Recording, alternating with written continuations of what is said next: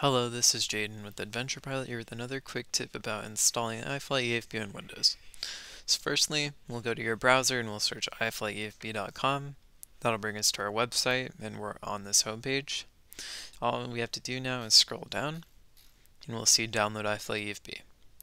And we'll click get it on Windows 10. Now, if you're a beta member, you'll see two things. If you're a non-beta member, you'll just see this. These are just the different versions of iFly. So I'll just download iFly EFB 12.2. Once that's installed, you can either double click on it or you can click this arrow and click open.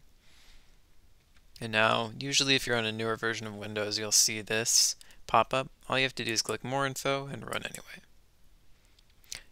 Now it'll bring us to the setup wizard, which will basically just accept everything here and click next and confirm installation.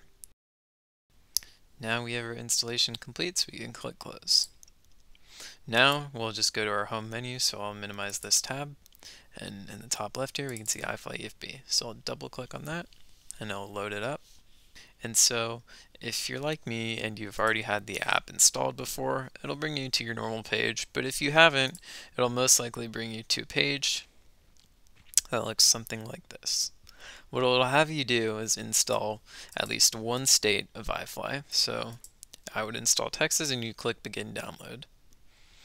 If you're connected to Wi-Fi, you can actually show the map and it'll load the maps based on Wi-Fi.